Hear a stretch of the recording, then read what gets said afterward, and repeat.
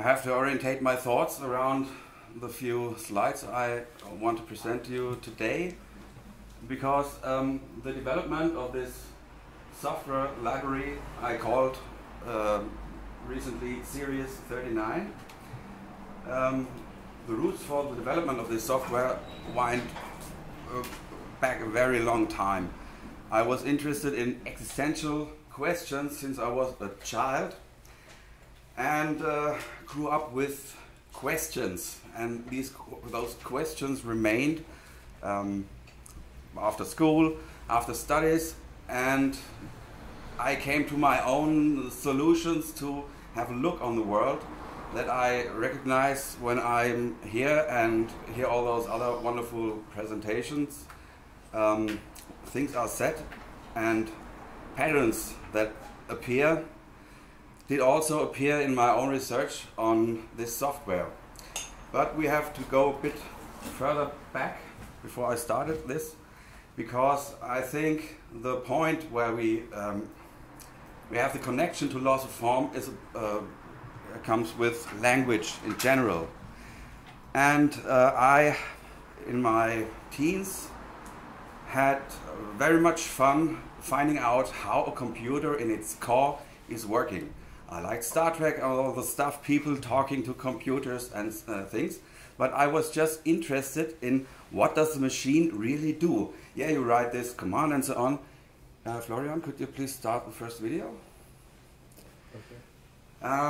And I was curious, and it was a process of some years where I somehow artistically learned to program it directly in assembler. And the first video comprises a bit from where I started and where I ended up. I started in a store, just typing my name or something, finding out this is the wrong syntax and can do nothing with it. Okay. Then I learned something about doing print, and then, as you can see, there's a little presentation. What was about the last thing I did in assembler on this machine. Showed my affinity to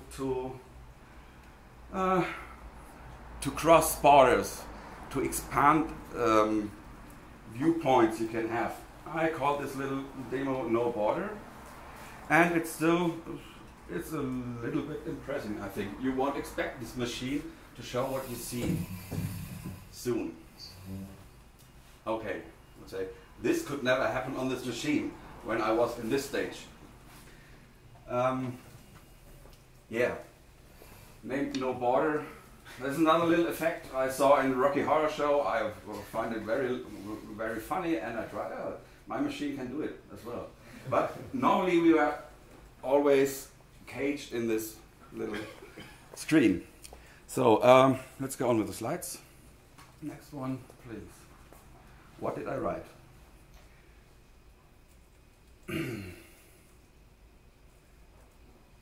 Okay, what I found out is Boolean algebra as an arithmetic thing to work with. I had no idea what Boolean algebra was, but I learned pretty much how it works and how exclusive OR is the most interesting thing of all these operations, I thought. And now I learned later on this switching property called not. I had no idea what not would mean different. That belonged to the form, and small integer numbers dominate the very extensive structures of anything. So such as 3, so I started to try a little bit funny. Does humor belong to science? Yes, it definitely does, because if you are a gonzo scientist like myself, finding out anything by yourself and coming to insights that can be devastating, as I read with Johnson and around, this is an experience I really had. So humor is good to handle this. Okay, science belonged to laws of form. Laws of form was often offended as not being mathematics. Okay, in a certain sense it may not be mathematics, but I think mathematics cannot be without this foundation. Other people here have stated this out better than me. Okay, but do laws of form belong to IT? And this is the idea that I was following when I encountered it. And as you see, this is my opinion. Yes, yes, yes. Maybe you can play the other video. The thing what I said was it's about language and assembler programming. As a kid, I really learned a bit like a language. So I had dreams of these patterns, that always the same patterns are used. What you see in assembler is you have registers like the accumulator, you have values, and you have the possibility to store them in memory, or you have the possibility to load values from memory to the accumulator. We have a small processing consciousness, and yeah, that's about it. What assembler can do, and I think all processing computers in principle do still do. So, and what is the special thing about assembler is, sorry, my mouth is very dry.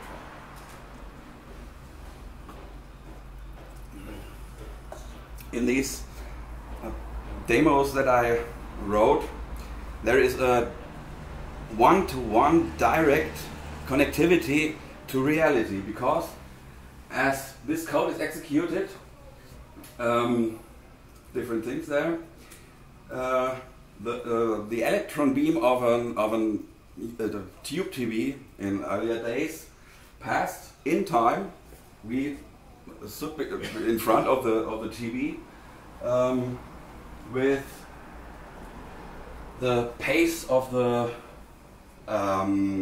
clock inside the computer executing commands. And all these things, could you stop the next one? Video? Yeah. And all these things were, I combined to code which aligned with a time progression, changed graphical properties of the machine to line by line and one to one by the execution of the code. Effects came about where some techniques I had to do, but that was a very interesting thing, because I really started thinking like this. And when I stopped assembler programming, I said I'm not Socrates, I don't know nothing, but I don't know what that is that I know. And it took another 10 years, about 10 years before I came to laws of form. And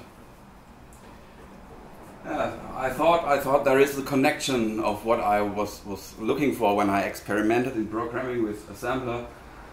Well, nice effects. Here's a little line Bresnan algorithm that I did in assembler. So I think we can stop here. It paints end of the demo. So okay, next slide, please. I think I told you already something that comes about. So the connection between all cybernetic systems, because this is written in my short abstract on the list. Anything can be seen as cybernetic systems.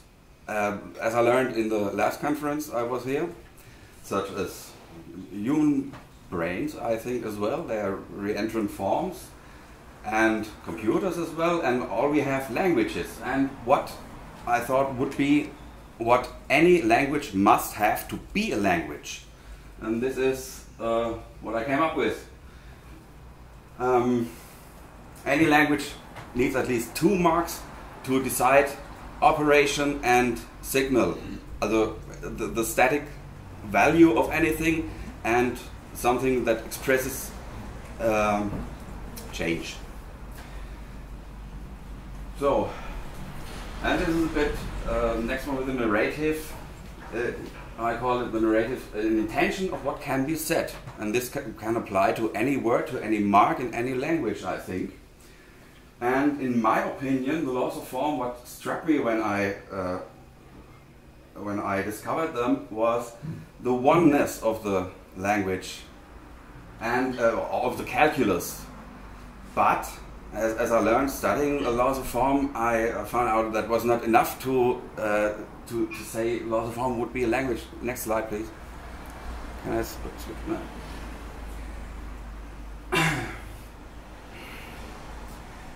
Okay, that's about what I said.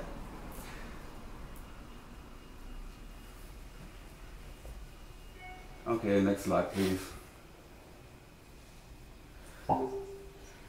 So by what I postulated before, laws of form is a narrative of the principle of one, as I said, but it's not a language because it's one, so it can talk itself. So if we are thinking about laws of form, we need some vehicle to access it with our consciousness, I think. And when I started to try to bring this laws of form principle to programming in a higher computer language, then I encountered the fact that in the computer and in the language, how I deal with the computer, just taking memory, storing memory, there is not such a thing like an unmarked state.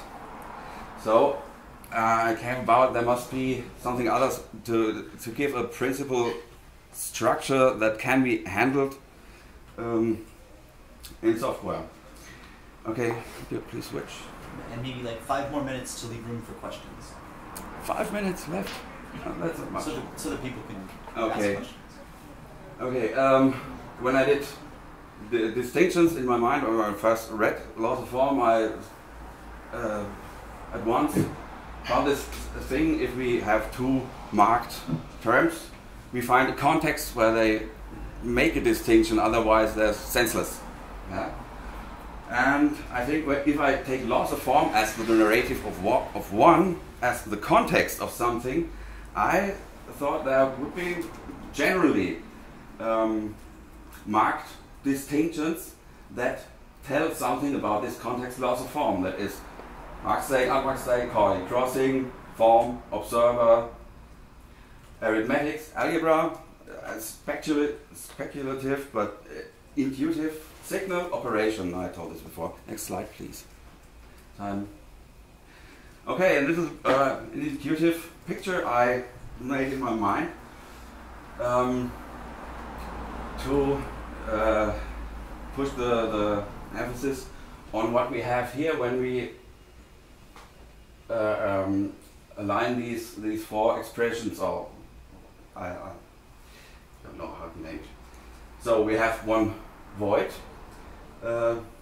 The transition from here to here is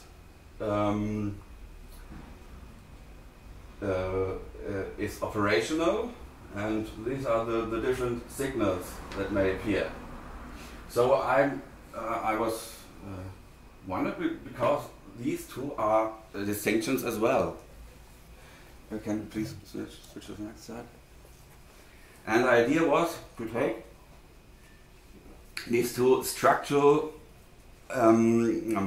distinctions as real bits that would describe what a software class would do with it.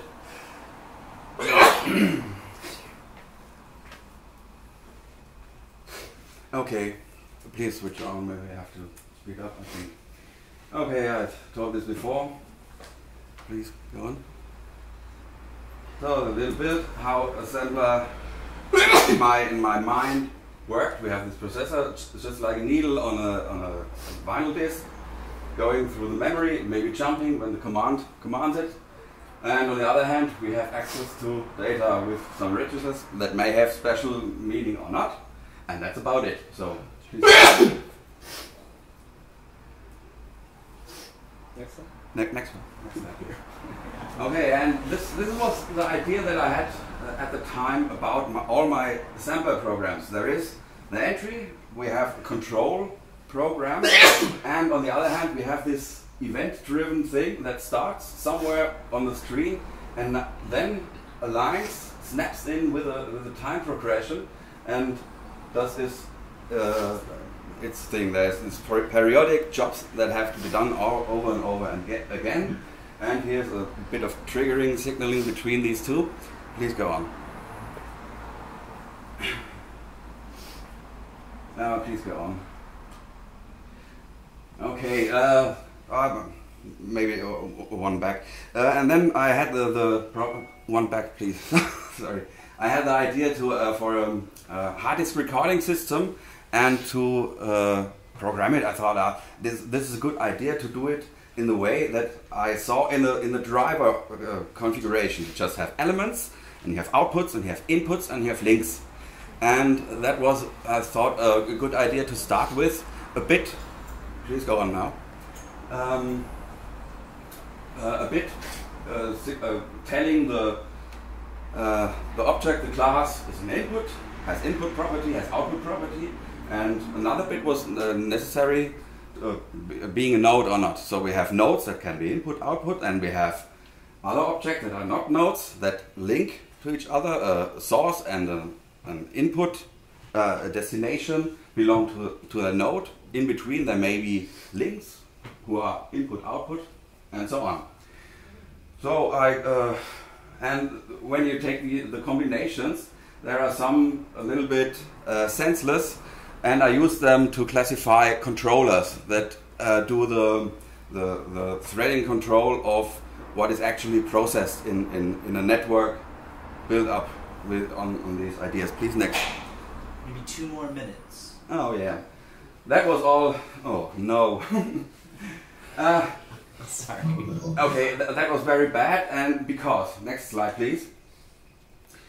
When it was ready, I realized, okay, signaling, talking of the objects with each other, knowing what it can expect from such an object, worked very beautiful, but it was not possible to do anything with knowing who is there and who signals me. So I needed, for my purpose of the software, base class for this net was the base class I used at the time, to have something that the objects could relate to in common and push that data around. So, and the thing is, what was missing was classes, things for continents. I had to set up every special class that I would use to form a network. Ever new, there's no containers that would do what I wanted, and that was missing, this property, and took me about 18-20 years to really bring this now to a closure. Please go on.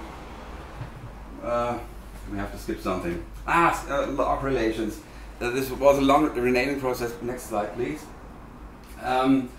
Is the base class for all, as you have seen on the other slide, that makes the base as well for the operational aspect. That was pretty good working, but also for the mark class. And the mark class I renamed from pointer because that was what it essentially was and still is.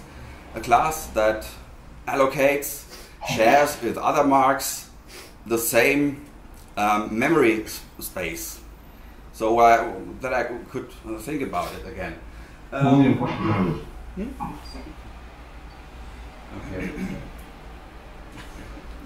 And the idea with input-output node didn't hold, so I reinterpreted these 3 bits. Okay, I think every one of you has seen that 3 bits come from 3 marks in the idea of the sketch, of the intuitive sketch. And to model all relations that objects could possibly have in a just normal cross from laws of form, could be modeled with these 5 pointers who bidirectionally look to each other. So what the base class has is algorithms to create such such connections if they are implemented. In the base class there is nothing implemented. You cannot connect members together, and you cannot put an OC to another OC in the context, which is the containment property. But the 3 bits decide what these connection properties may be. Interesting, the third one is distinctive, was very unnecessary at this point, but it would become very important later, because it just says when I put something to a context, I can do it on the top of it or on the bottom of it. And if the idea of memberships is a membership because all the whole memberships, the ship that is connected, it shares the same context object. It cannot be, the algorithm are this way, to have in a membership more than one context. This is property of the cross. And this one stops maybe two proper memberships that are connected on top of an OC or to the bottom of an OC from each other. So I have content, but I have it in 2 flavors that later on maps to the idea have a node having an array of inputs and an array of outputs. Yeah? Please go on. I thought this was okay, but we are ready, okay? There it comes. And now it's going on and on and on. It's always 3 triplets of functions that relate to each other. You can put something into a container, you get it out, and you can drop it. Yeah? You can start a network, you can say the network do some calculation step or stop the process, and so on. And this triplet thing appears in many aspects in the software, and in the containments built upon themselves, because after the mark class there come content, containment and indication classes. Again, these 2 aspects of the form, containment, continence, and operation. The operation interpreted as indication, so we have an access key, whatever, and get some information out. So, please. I don't know what's worth giving. Okay, this is very intuitive, but this is interesting because terms arose, were named by me, and they didn't. They sometimes lost their meaning, but the form is always the same in the different aspects that are realized in this software. So the last thing what finished, I think, a lot of this continence side of the problem was that just a normal container that has objects aligned in memory, and its access key maybe is an integer, a natural integer of the system we're working on. The interface for this I made absolutely identical for the indication interface of this, so that containers themselves and indication objects on the other side are derivations of the same thing. And there's access methods to managed content, which is the further development of the marked class. In the indication implementation, it can be done by a different key type, a different value type. This is it. And the node in an indication with a red black tree algorithm, I buried deep in the thing.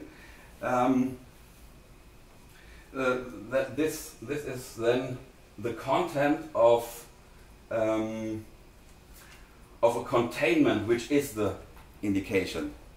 The containment holds countable content, and the content becomes a structure of key value with node.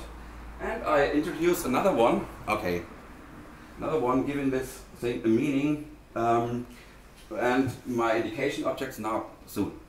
My indications now in the structure I just recently realized have the form of a function. You have an item. This has a number in its context where containments are connected to each other.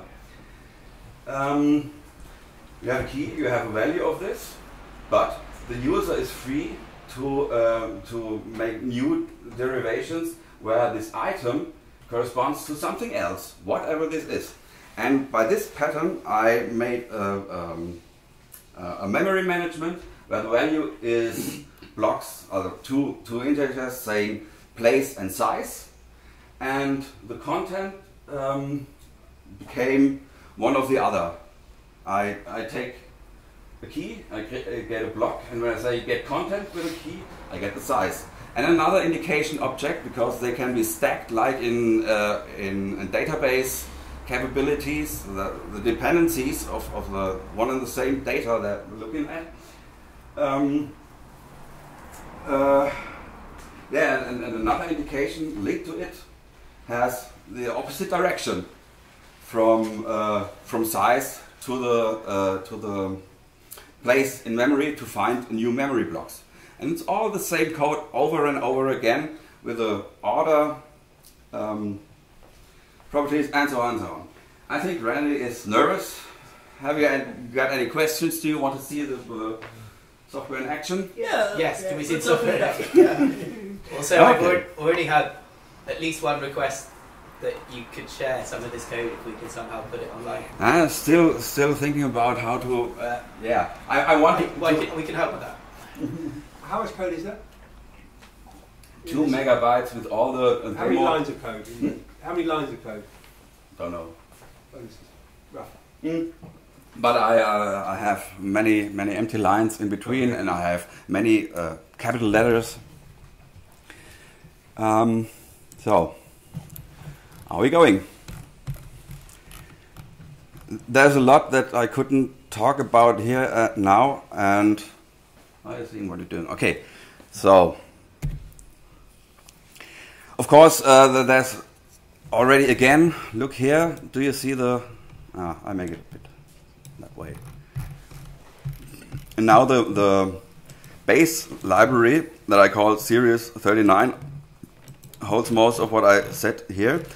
But in the end, it was a networking problem I solved in the first place, and building up on these on this awk class and representations. I couldn't tell you about the representations. Very important for pointers. I use this base to re-establish this logic of node, link, source, sink, like in the old days, and it works. Where's the mic? Okay. I know that this is just. All right, so You have already any questions? Yeah. What is it? Exactly. Someone? Ask me. Yeah. I can go on. You have still not seen anything. Can you Just run like for a something minute. from here now? Maybe you show me. Yeah. Are you able to run any of the Yeah, I want to do it. Yeah. Okay. I'd like to see it.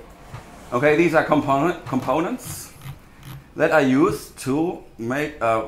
In early days, you said, this is a killer application, so this project is killer, named killer for a long time now. And what you see here is a signal class. It has no base class.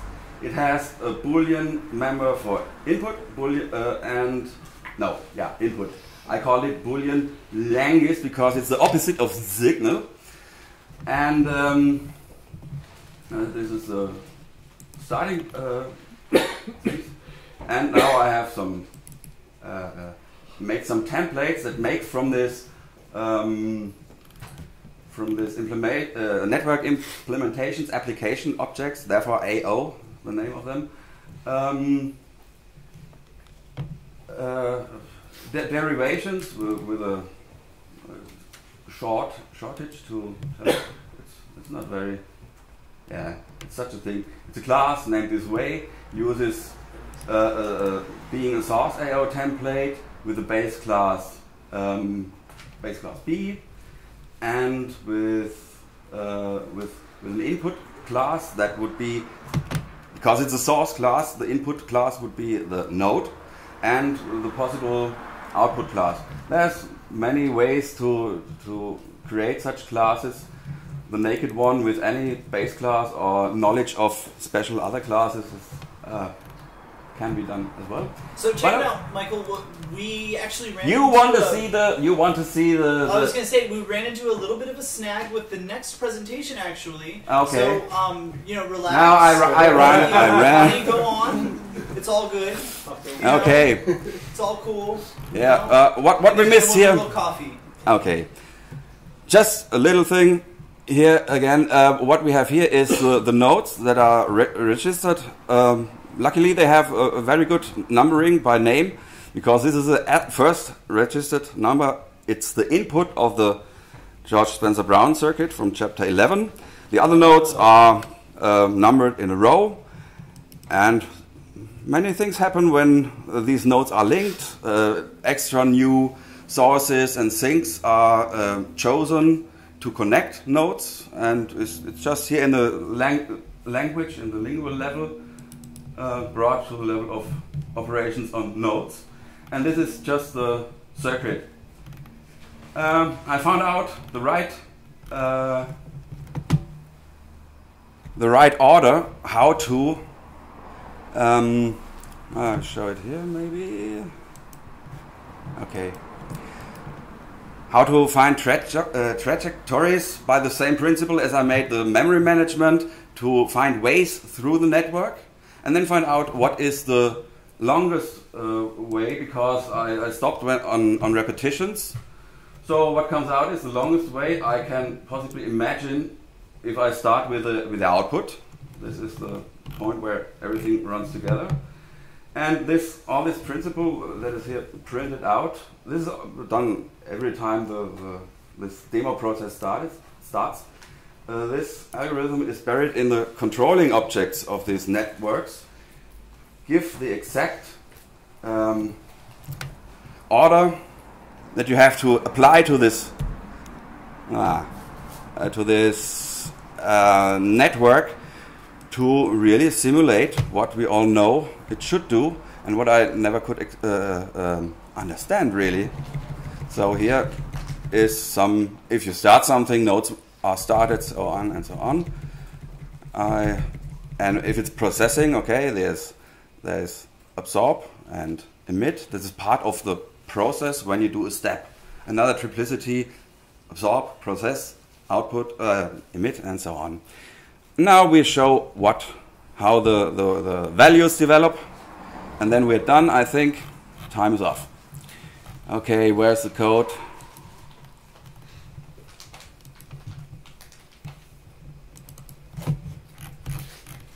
Okay, I'm a little. Yeah, we are in some state of this circuit because the program already ran, and we change the input signal every 3 or 4 circles when we arrive in the code at this point. You see, the A signal was switched to true, and the output of the circuit is a change, because an 8 signal is red, as we see here. And we could observe how these values, here you saw it became false, and an 8 signal still is true because it was a switch, it was an out switch, doubling the frequency and so on. And we see that inside the circuit here, by the way, there is still a dynamic from different starting points when we have switched here. Yeah, you see this? Okay, and this thing should be applicable to any kind of networks. I think this would be a great thing for KI. This is good. Yeah, and of course, my audio engine will be rebuilt soon. It's just about the base class and the signaling operations, the processing always works the same and it works beautifully. All right. And I'm about to Yeah. do something with it. Maybe I'm open for suggestions. Yeah, let's open it up for that, but let's also give Michael a hand.